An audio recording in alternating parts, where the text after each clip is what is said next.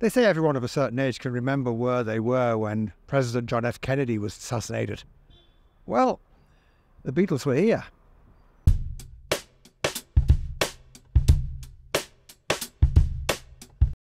The Globe in Stockton-on-Tees, North East England, was a popular venue in the 1960s. I'd just been to a business networking event and some of us were shown round at the end of it. For many years it was a bingo hall and then derelict, but it reopened in 2021 after a £28 million redevelopment.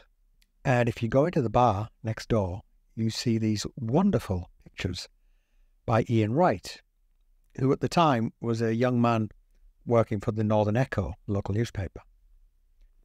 So the 22nd of November 1963 was the day that JFK was killed in Dallas. And that night in the UK, the Beatles were doing 2 shows. This was the day that their second album with the Beatles had been released. And the Beatles heard about the shooting via word of mouth before they went on stage. As one of the support acts, the Vernon Girls were making their way to the stage, John Lennon said to one of them, "Have you heard John Kennedy's been shot?" Now, here in the Globe bar, there are portrait pictures that Ian Wright took during the interval. And as he was taking these pictures, the Beatles learned that Kennedy was dead.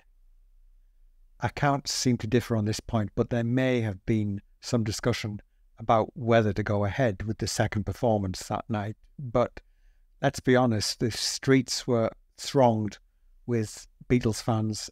They couldn't let them down, and so they went ahead. I don't know how true this is, but I've read that one reason for the Beatles' popularity in America when they went over in February of 1964 to appear on the Ed Sullivan Show was that the Americans were suffering from a psychological shock and they needed this kind of entertainment to give them a lift. Ian Wright, who actually lives in America now, wrote a book called Curtain Up, The Globe, 1935 to 1975. And in another corner of the bar, there are photographs that illustrate an incident in 1965 involving the Rolling Stones. In October of that year, the Stones were on their second British tour, and in the audience in Stockton, there was a gang of teddy boys. That was a British youth cult at the time, because they're called teddy boys because they dressed in Edwardian-style clothing. There were about 20 of them. They didn't like the Stones at all. And Ian Wright's recollection is that there was a menacing atmosphere that night.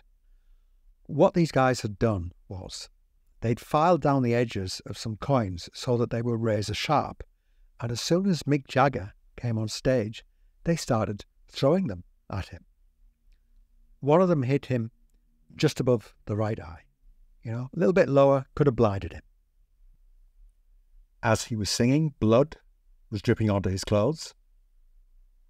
And when the song finished, the management closed the curtains so he could go off to be attended to by the St. John ambulance. The volunteer medics, they patched him up. He went back on the stage and the show continued. The next day, the Northern Echo ran a front page picture of Jagger with a headline by the legendary Harold Evans, who'd go on to edit the Sunday Times and be a huge name in journalism. Blood from a Stone. I'm going to leave some links in the description if you want to find out more. If you've enjoyed this video, please consider liking and subscribing.